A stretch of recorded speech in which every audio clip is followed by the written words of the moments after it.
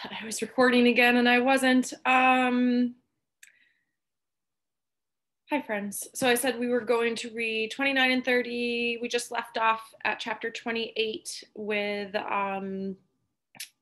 Isabel about to climb out a window, and we're thinking she's gonna kind of just walk up to a British officer and say, hey, I want to be free and can you give me a job? And her current plan seems to be to do that and then save up money and go to Nevis to get Ruth. But we can find a lot of faults with that plan, so let's see what actually happens. 29 and 30.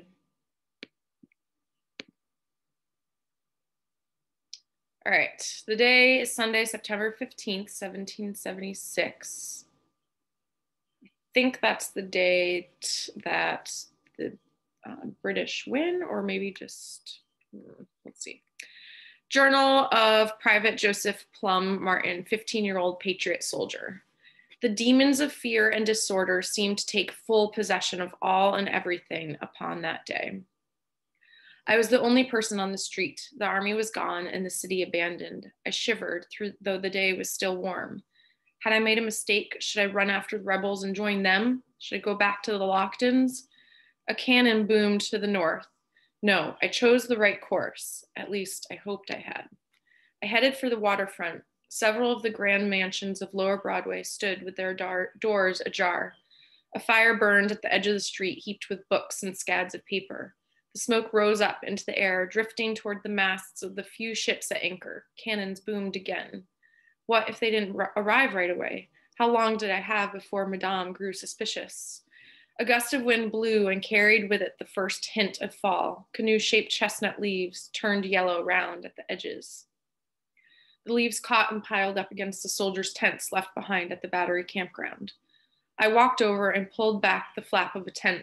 Inside lay 2 bedrolls, a pipe and tobacco pouch, and a shirt dropped in the middle of mending, the needle still threaded and stuck in the fabric. I closed the flap. They left near everything: tents, blankets, extra clothing, cookpots, and food. It would be a cold night for Curzon and his companions.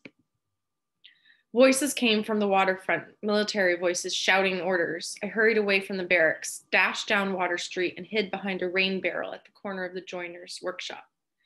A half-dozen flat-bottomed boats were being rowed to the docks. 2 were already tied up, and tall soldiers wearing the red uniform of King George were striding down the street. Lobsterbacks, folks called them. They fanned out across the waterfront, their muskets primed and held at the ready position. As I watched, a 3rd boat floated to the wharf. The soldiers in it jumped out and marched in formation to the battery in search of rebel soldiers. A woman carrying a baby fled, screaming loudly. A few of the redcoats chuckled and stabbed at the air with their bayonets. My throat went dry. As the 4th boat landed, an officer stepped off and barked a command at the laughing men. They lined up and stood at attention. The officer gave another command, and the men marched off, splitting into 3 groups to investigate the battery and waterfront buildings. The officer stood alone at the front of the dock, surveying the deserted town as more boats splashed toward the landing spot. This was my chance. I forced myself out of my hiding place and walked toward him, my back ramrod straight. Begging your pardon, sir, I said boldly. What is it, girl? He asked. Before I could answer, a soldier dashed up to him. Captain Campbell, sir. The campground appears deserted. The rebels left behind their tents and bedrolls. Secure the tent flaps open and check every one, the captain commanded. It could be a trap. Yes, sir, came the crisp reply before the man ran off. I prayed I would not faint from fear and tried again for the captain's attention. I can cook, sir, I said. I can wash, sew, even doctor the sick a little. Don't bother me, child. I trailed after him as he walked toward the campground. Please, sir, I insisted. I'm all kinds of useful. I can chop wood and carry water or messages. I was interrupted by another soldier who approached us and saluted. Report, Captain Campbell said.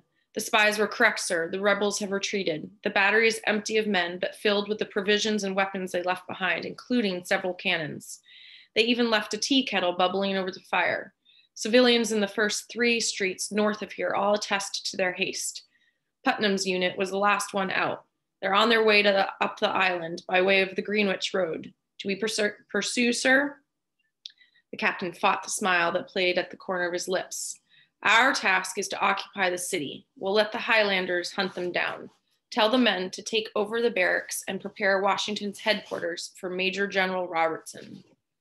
Yes, sir. The soldier saluted again, but did not move. What is it now, Jennings? Asked the captain. Begging pardon, sir, but I have not been informed as to the whereabouts of Washington's headquarters. If I was to be given that information, I could pursue my obligations with greater speed. I don't know where it is, Captain Campbell said with irritation. Use your noggin, man. Ask the tavern keeper. You want the Kennedy Mansion, sir, I said, just beyond the end of the battery, facing the Bowling Green. What did you say? The captain fired at me. My knees were shaking under my skirt.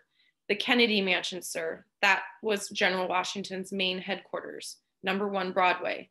His wife stayed up at the Mortier House, but he kept headquarters straight that way. I pointed west, and more army offices were in City Hall. I pointed north, up Broad Street. Very good, he said. There you have it, Sergeant. Proceed.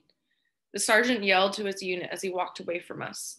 The waterfront was awash in red now as boatloads of soldiers disembarked. Shouted orders filled the air, along with nervous laughter and the sound of British boots on the cobblestones. A few more boats were on their way in, with the first boats headed back for more. The occupation was well and truly begun. You are correct, young miss, Captain Campbell said to me. You are useful, but we do not want troublemakers in camp. What is the meaning of the mark on your face? I touched the raised scar and decided that honesty was my only course. This stands for insolence, sir. When my mistress sold my little sister, I tried to run away. She is 5 years old, sir, my sister, not my mistress. He blinked and cleared his throat. Regrettable and understandable. I have a younger sister myself. Your mistress, am I to assume she supports the rebel cause? No, sir, I answered. Our house is Tory. My master was driven out of town by the Patriot leaders. My mistress is much cheered by your arrival. She wants to hire a proper staff so she can entertain again. She'll not miss my services one bit. The words tumbled out before I measured them. The captain's mouth hardened, and I knew I had stepped wrong. He tugged on his sash. I cannot accept your service, child. We only employ slaves run away from rebel owners. I did not hear him right. Pardon me? Gentleman docking, sir, cried a soldier on the wharf. Captain Campbell turned as the men tossed thick ropes from the dock to the occupants of the next boat. It contained only 4 soldiers, each manning an oar. The rest of the passengers were men dressed in expensive civilian clothes. When they're ashore, or escort them into the tavern for a celebration, the captain said loudly. Issue the tavern keeper an office of forged certificate. Warn him, sergeant, he is not to ask the gentleman for payment unless he wants to spend this night in irons. They are our guests. Yes, sir, came the enthusiastic response. As we had been talking, ordinary city folk had begun to creep out of their houses. Now there was a full crowd gathered, the Tories of New York, who had been awaiting this day for months, years. Cheers were heard in the distance. The arriving soldiers were greeted by townsmen who shook their hands and patted them heartily on the back. I recognized a few faces, the Reverend and his wife, and a few people who had called at the Lockton home. Captain Campbell bent toward me. He spoke quickly and quietly. I do not hold with slavery, but I cannot help you. We do not interfere with loyalist property. Return to your mistress. A loud huzzah from hundreds of throats came from the battery as the American flag was pulled down. A drummer started beating time, and the Union Jack rose to the top of the flagpole, accompanied by whistles and shouts from the lobsterbacks and loyalist New Yorkers, who took off their hats in respect. A woman in the crowd snatched the American flag out of the hands of the British soldiers and stomped it under her boots. The men laughed. The rat-a-tat-tatting of the drumsticks rattled through me, setting my teeth to shaking and waking the bees who had lately gone to sleep in my brain pan. He couldn't take me. He would not. I was chained between 2 nations. The bees swarmed again behind my eyes, making the scene grow dim and distant. The sun was nearing the horizon, casting long shadows across the wharf. I was a ghost tied to the ground, not a living soul. All ashore, sir, called the soldier tying up the last boat. All ashore, corporal, the captain acknowledged. I want patrols assembled immediately to keep watch in the streets and sentry fires built on every corner. Yes, sir. The gentleman who had arrived on the boat walked toward us, talking with great excitement. One of them was painfully familiar. He called to me before I could flee. Sal, called Master Elihu Lockton, thinner from his exile, eyes bloodshot and wary. Is that you? I dropped into a curtsy and dared not say a word. He studied on me with suspicion. What are you doing here? Sergeant Jennings approached. The tavern is open if the gentleman would care to drink to victory. Lockton waved to his companions. I shall join you, sir, shortly. As the gentleman hurried to the tavern, his eyes traveled from my head down to my shoes and back. What news, Sal? He asked. How do you come to be here? I pulled Madame's list from my pocket and prayed he would not look inside my basket. Come to market, sir, I whispered. Ah, what is this? He took my chin in his fingers, turning it so that the last rays of the sunset fell on my scar. Is the eye for illustrious or perhaps impertinent? My face burned, both in the scar and where his lavender-smelling fingers pinched my skin. The bees flew through me and told me to grab Campbell's sword and run it through Lockton's belly. And then what? And then what?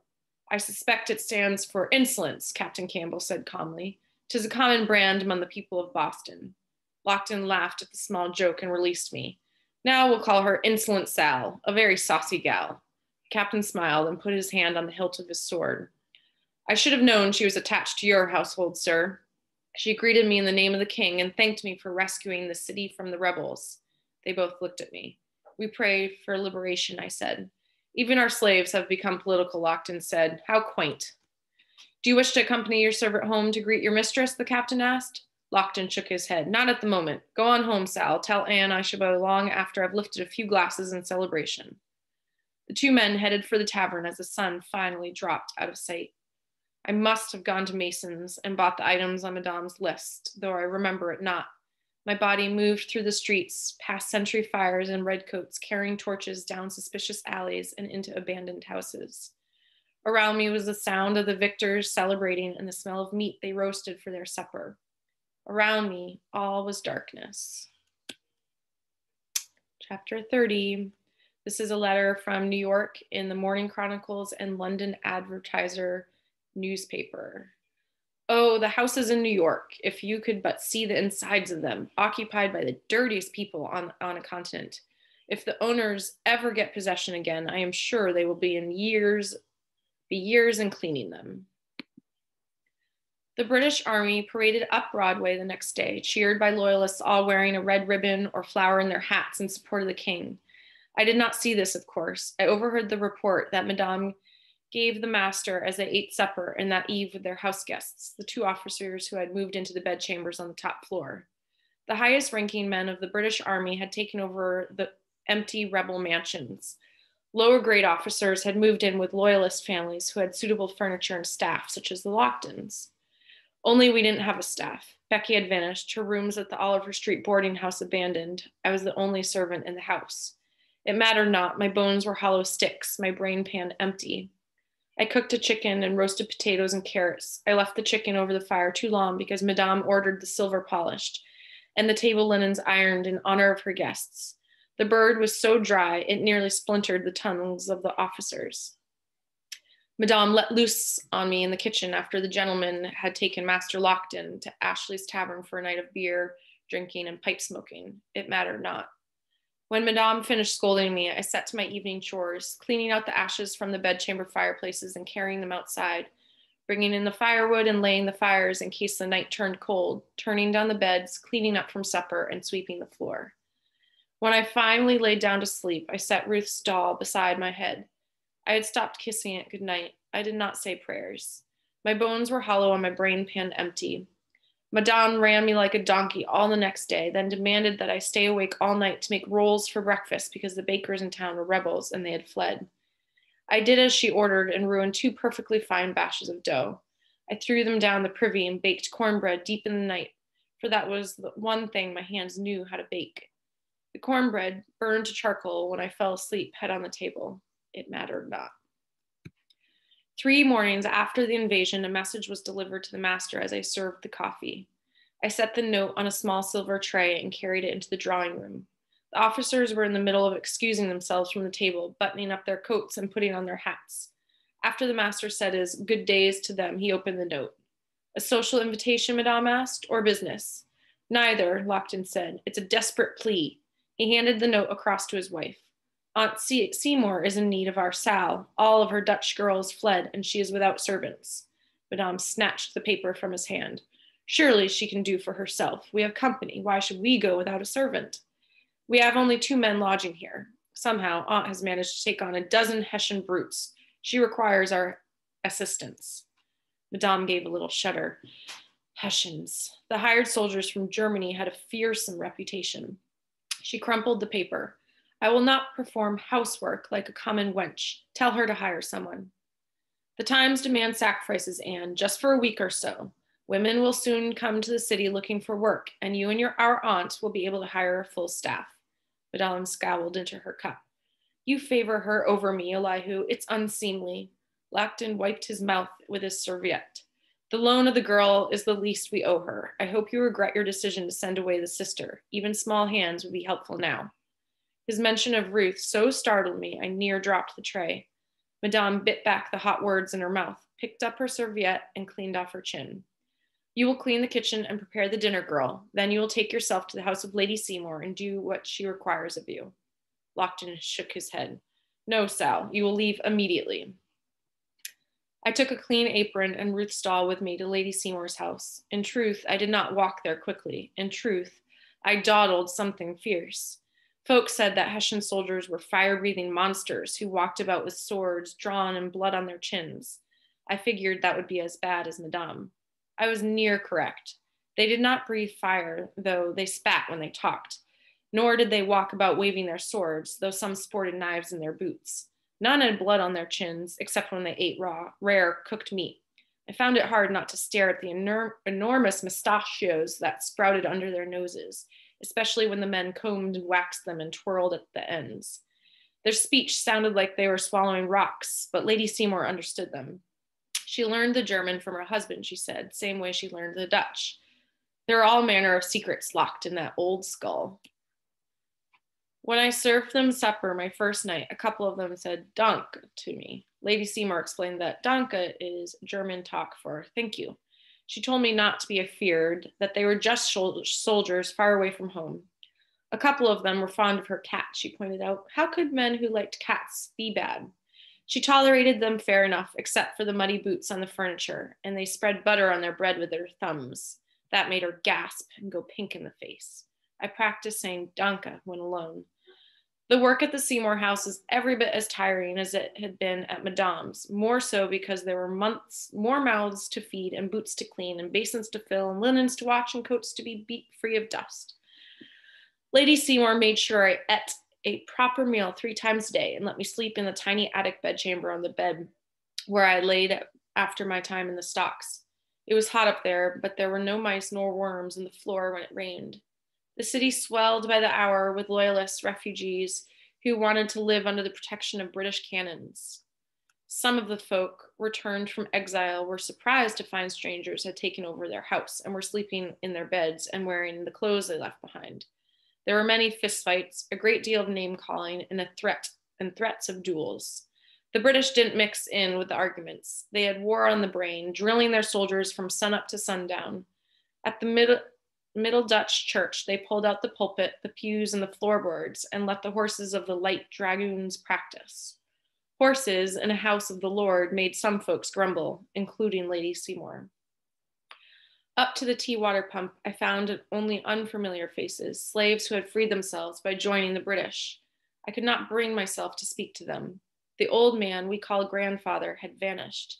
Maybe he had started his own revolution and led Curzon and the other slaves over the River Jordan to freedom.